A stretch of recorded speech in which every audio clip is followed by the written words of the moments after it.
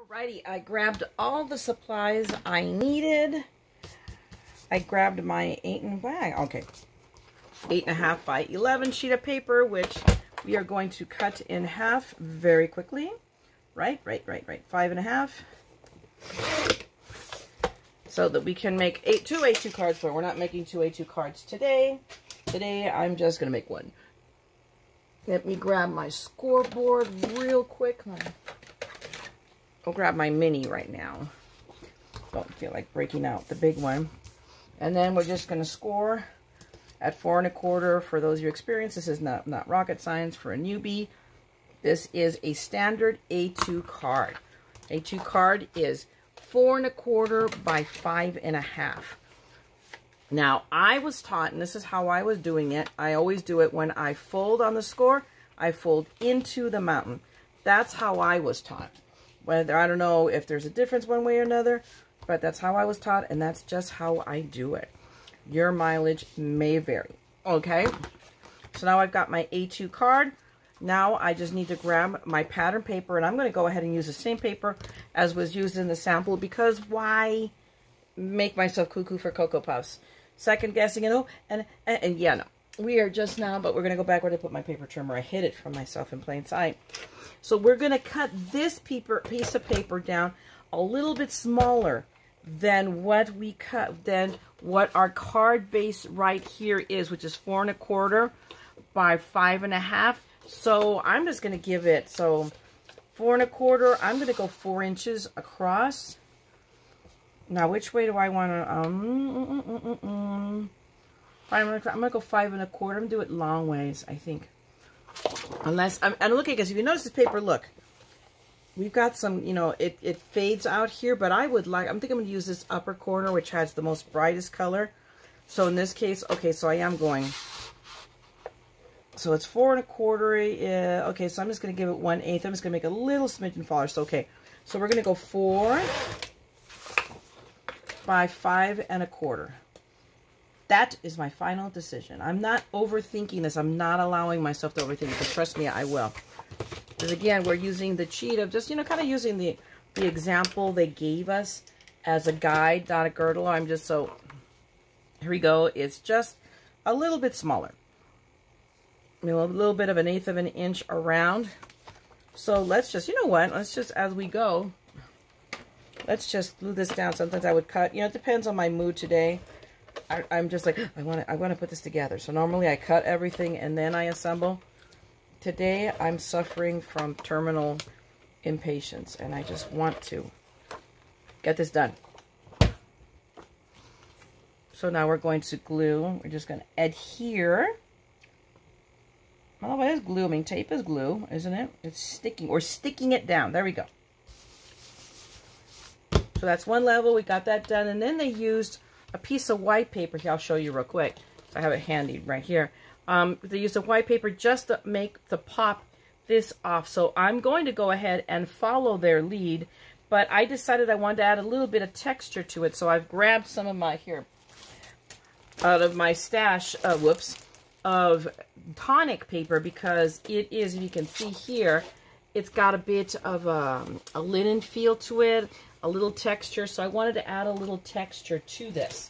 So I'm going to go ahead now and cut that down even smaller, but I want to give myself a bit of a more margin. So this is already 4. And I grabbed 2 pieces of paper. I didn't even realize it. Silly goose.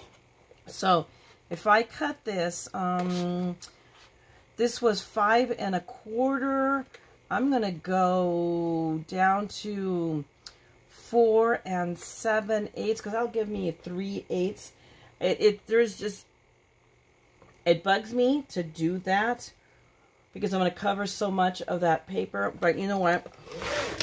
We're not going to overthink it. So 4 7/8, or 4 7/8, and then 4. So it would be, if we take a 1/4 off, I'm going to go then 3 5/8 on the width. So let's see how we like that. I am just committing right here in front of you. No fear of commitment. And I like that. I do indeed. I don't want to make it too small. this is just right. Like I said, normally I wouldn't do this. There's a part of me that thinks I should have die cut something out of the middle of it so I could use. And you know, there's still a chance. Do I have an oval hanging around here? Something, because it's like that's awful pretty piece of paper. So hang on a second, because I could pull it right up. I didn't. Normally I tape the center and I didn't. So hang on a second. Alrighty, kids. I found some oval dies, and I also have both the die, and I'm gonna cut the little dots into it. So let this be a lesson, just so you know, of never being afraid of changing direction on the fly. And this is something that came to me. I mean, I don't recommend that you make a habit of it. You know, planning ahead is always a good thing. But, you know, by the same token, it's like, wait a minute. I have an opportunity. I hate wasting paper. I notoriously do exactly what I forgot to do, which is when I'm going to use a piece like this, a background, where it's going to get covered by another piece of paper. All of this goes to waste, and it's awful pretty paper for it to go to waste. So let me really quickly, what I'm going to do is just roll the tape off. It's okay. I have a ton of this. So now, because one of the things is recently, in my downtime of not having been crafting all this time, is I have done some reorganizing. Not as good as I want, but I'm in a good place, except for the box next to the right of me of things that I have bought since you guys have seen me that I'm not using. And it's really bothering me. It's kind of horrifying. I'm like, geez, Myra, really? But anyway, so what I'm going to do is I'm going to go ahead. I'm going to put this in the middle, because remember, this piece of paper is going to cover it, so that nobody's even going to know. So I'm just going to go in here and put my dies. I'm more like, actually, I don't even have to worry about the big oval. I'm just trying to center it with the smaller oval in the center. And where is, oh, there it is. I put my hand, I'm like, where's the washi tape? And I had my hand right on it. So I'm going to grab and just put down a piece of washi tape. Let me grab. Now, remember in one of my videos I was talking about how a folder lasts forever? Yes, we were not going to. That is proof positive that I reuse and love these folders. I'm actually going to use this one better. Till they die. Until they break apart. And I really don't have to, because trust me, I have plenty. But it just bugs me. So it's still good enough. Of course, if it ruins the paper, I might be singing another tune. But I don't think it will. So I'm just going to run it through my handy dandy trusty marquee that I love and adore, because it's like, there you go. I can just whip it out and do a quick cut. You put that back down in the cubby where it sits, lives. And there we go. I did. You know, this is the downside of doing exactly what I did. But that's okay, because this is something that's fixable. There we go, see? The good part of this is that it's pattern paper. I'm just taking this is a Teflon. A Teflon bone folder. This is from Tonic. And I'm just rubbing it over, and you cannot tell. I mean, they're going to really have to zero in. And remember, we are doing this. So I am not. So like I said, don't make a habit of this. And definitely, I probably really should have used the other bone folder. But I mean, not a bone. The other folder. But now I have this lovely oval that I can put together with the ephemera and use in another card. So now I just have to do the same thing right here. There's a little spot that also got a little goofled. Very technical term. There we go. I'm just going to set that aside. I'm going to take these. And these are just Fun Stamper Journey all ovals. I don't even know if they carry these anymore. I've had these for a long time. But they are my best friends, because her stuff lives at my house. And she crafts here. So it's kind of like we're a married couple. It's community property. We talk about it in those terms, literally, too. But now, oh, look, and I didn't see a crease up here. So we're going to, excuse me, take out that crease as well. I don't know, I don't know if you guys hear it. My voice is kind of wanting to do funny things. I don't know what's going on there. Weird. But now we're going to one more time roll through with Big Mama. And we're going now to put this paper down. And now I feel better that I'm using that piece, because now it did not go to waste. And still, now, maybe it's just a shadow. Okay, let's not stick it to the desk. But anyway, let it go. Let it go, Meyer. Turn it this way.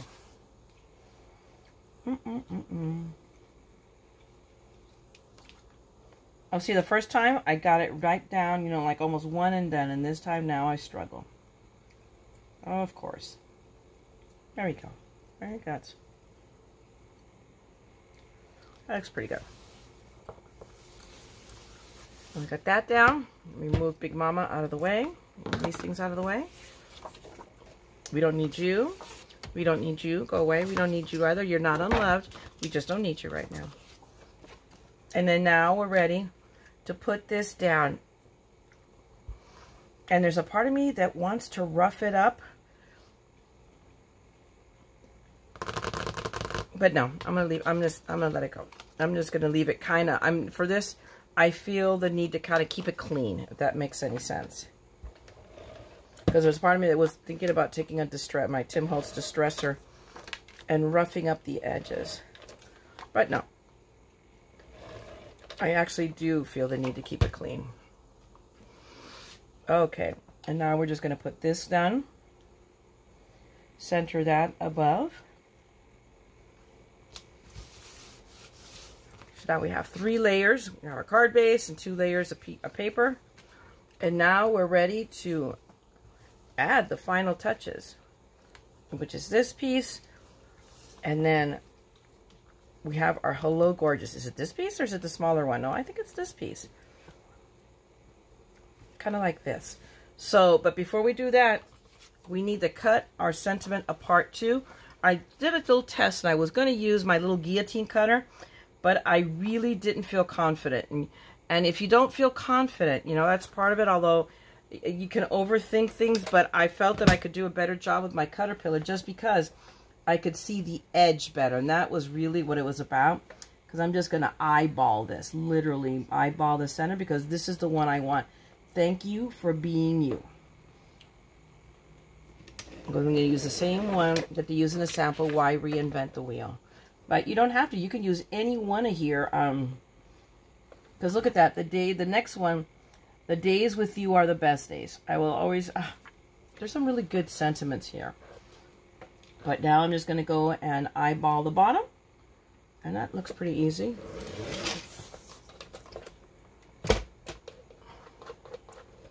Ah! And there I go. So now all I have to do... Actually, and when I can do this, I can just go ahead and use this and go there. More or less. It looks about right. And now we have that. And I could set aside my paper trimmer. And now here's where I have the chance to maybe deviate a little because I can tell that this is all flat on the card. But I'm not sure I want it flat on the card. I think I'm going to leave the flowers flat on the card, but I think all of these things... Let's see, how am I going to do this? And we could pop up... I think I'm going to pop up hello. No, the lovely thing is that I have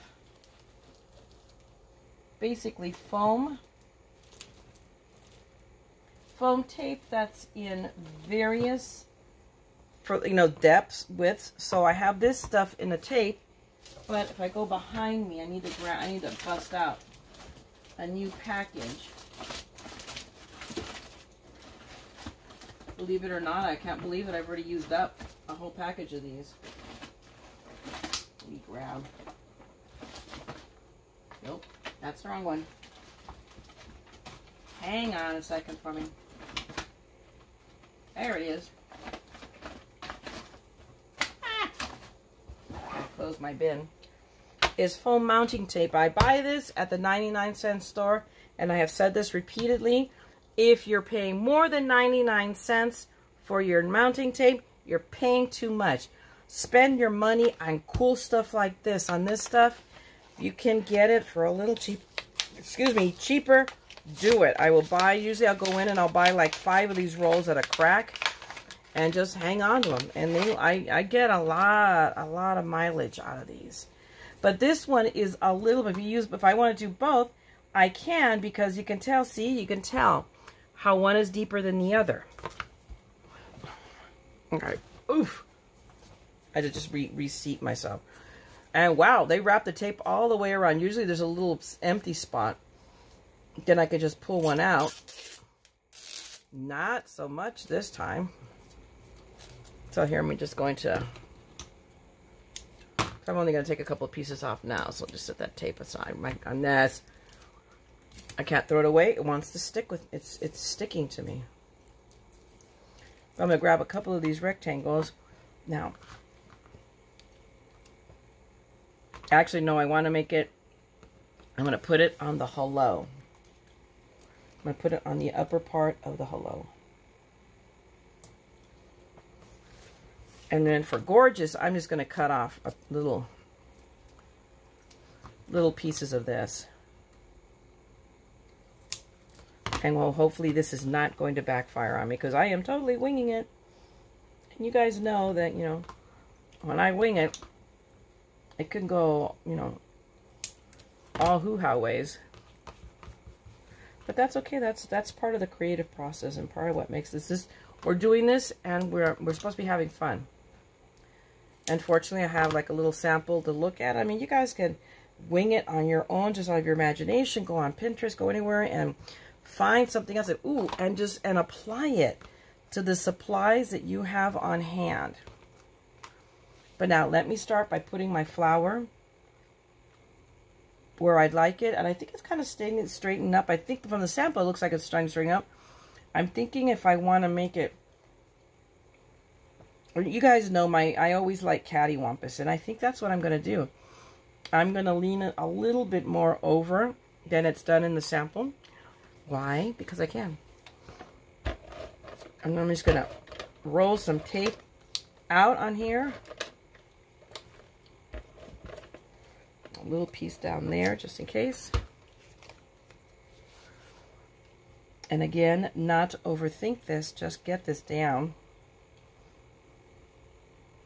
Just want to make sure I have enough space. In all honesty, I really want to bring up the flowers, but I'm going to, this time for once, really let the sentiment speak for the card. So we have Hello Gorgeous. And I think I'm going to lay this flat right here, right down here. It's mounted a little on top of it, but I don't think so. It's not how I'm going to do it. And this is my card, so I get to do it how I want. So let's see. This is a little thicker vellum, and I'm going to roll my tape right over. I'm taking a second, and I'm rolling it right behind the words. So it should do a pretty good job of camouflaging, except I got to figure out where that cat, I just saw it. There it is. I have picked up, I'm not, shocking as this may sound, I have picked up a cat here. There he is. I could see it against the white. And it's because the goofballs are always up here. Squeaky was a little while ago, was having a little tiny bit of ice cream. My little keto ice cream fix. And she like has radar for when I have ice cream. And she goes, Mom, she came here for her little, you know, lick of the ice cream. So I always set a little bit down so that we share. I share my ice cream with the cats because there you go. But she's my little old lady now. I love her. I've had her. She was born. I had her mother. And she was born. I've held her from, you know, when she was minutes old. And she's this month, September, she turns 15. I'm like, oh my goodness, where's my little kitten? And we'll just put the gorgeous down next. And give it a little space above it. I'm just doing a little, because I'm deviating. I'm not doing it identical to the sample. Because samples are guides. They're not girdles. And then I'm not taking the tape on this. And I put it up closer so that way it would, you know, I wouldn't bump up against this sentiment. So I'm going to put it like right here. And, well, I think it just decided to be right there. Although, I don't know. Let me see. I didn't lay it out. I'm wanting to center it a little. I mean, not center, but bring it in. Yes, I like that better, I think. I'm overthinking it again. But there we go. I'm committing. But there you go. Tell me that wasn't quick. And I could probably whip out another one with some other sentiment. And that's the point of this kit, is to just make a cute card really quickly. I could send this out to somebody, and it's a handmade card. People don't know that you just slammed this together in nothing flat. They just are touched by the fact that you took the time. The one thing that is missing, and this is something you should always do, and I didn't think about it, so I'm going to do that right now, is an artist always signs their card, their art, their project. Whatever their piece is, you sign it. So let me just grab really quick. I'll grab a block. I have right here my stamps that I used. I stamp on the back of cards. I have that K. Literally, there's a reason for that sticker K, because these are FSJ stamp blocks, and I want to get some more, and that way I know. I can look at them at a glance and know which ones I have and which ones I don't have. Every time Spellbinders has a sale and I see them on sale, I pick up another one or two until eventually I have all of them. Whether I really don't use stamp blocks as often as I used to. I normally, 90%, you guys see me make cards, I whip out my Misty. But sometimes you just have to take a leap of faith. Here's my VersaFine right here. I'm going to use a stamp block. And I'm only willing to do it because I just finished making another card and I did the same thing. And it was dimensional and I just couldn't make it work with the Misty. So I used my stamp block, and I realized that all along I've been overthinking this. So let's just go in here. Excuse me if you see my fat head. I apologize for that. Just press that down. Commit. I inked it well, so it shouldn't be a problem, right? There we go. Handmade, because you're worth it. And then I should have handy here the pen I like to use to sign my cards, and I don't see it handy here. I'll use this one because this one is also like rolling ink. Let me see, what do I have? The roller ball, isn't it? Yes, I like to use gel ink. So I will just go ahead. I'm going to sign my card like I usually do. This is my squiggle. And then the year, which is 2021. And there. You got it? But there you go. One and done. Just about. I noticed I'm a little off center. I may lift that up and straighten it out. I just noticed that right now. But other than that, here you go, guys. Hopefully you enjoyed this. You enjoyed the quick process. I mean, like I said, I know I cheated using the sample, but this is so easy. I changed it up a little tiny bit again, and I deviated by grabbing this piece out so that I can use it in another project. But hopefully you got something out of this. I hope you enjoyed it, had fun hanging out with me. I sure as heck had fun making this card. So thanks a lot, and if you did, by all means, please give me a thumbs up, give me a like, and drop me a note if you like. And if you want to see me come back and make more of this stuff, you want to hang out with me, by all means, then just hit the subscribe button and ring the bell. You know when I'll be on. And let's just carry this on. Let's keep the momentum and the mojo going. So go out there, make something beautiful, be creative, And remember, we're all a little mad here, okay? So scrap the madness, okay? Bye.